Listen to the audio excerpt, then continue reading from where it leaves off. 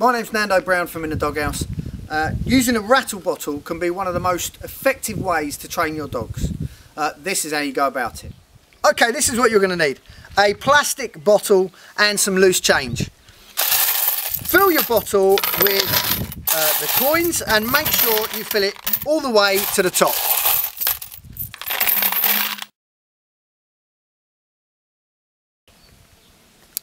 Once you manage to fill your bottle right to the top, it's going to look something like this.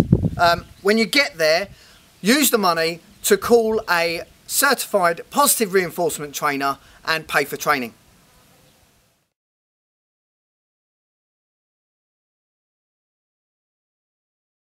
Hi, I've been asked to say a few words about the use of rattle cans in dog training and if they have a place or not.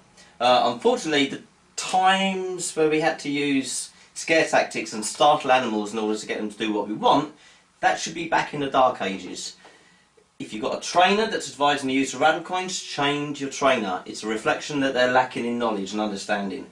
If your dog's jumping up, or if your dog's barking because he wants to go and play, just teach a mutually exclusive behaviour. Don't try and scare the dog as a consequence. Teach him what you want him to do instead. If he's jumping up to say hello, teach him you're only going to say hello if he puts his bum on the floor. If he's barking because he wants to go and play with other dogs, teach him, yeah, he gets to go and play with other dogs when he looks quietly at you. Reward the behaviours you want more of. They're the ones that will take place of the unwanted behaviours.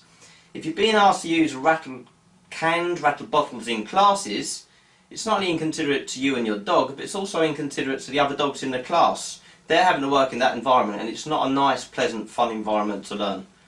The best thing you can do if you are using rattle cans is undo your can, take the coins out of the bottle, go and buy yourself some hot dogs and teach your dog what to do instead. You'll be much happier about it, your dog will be much happier about it, and it will look much cooler. I'm Steve Mann, the Can Man.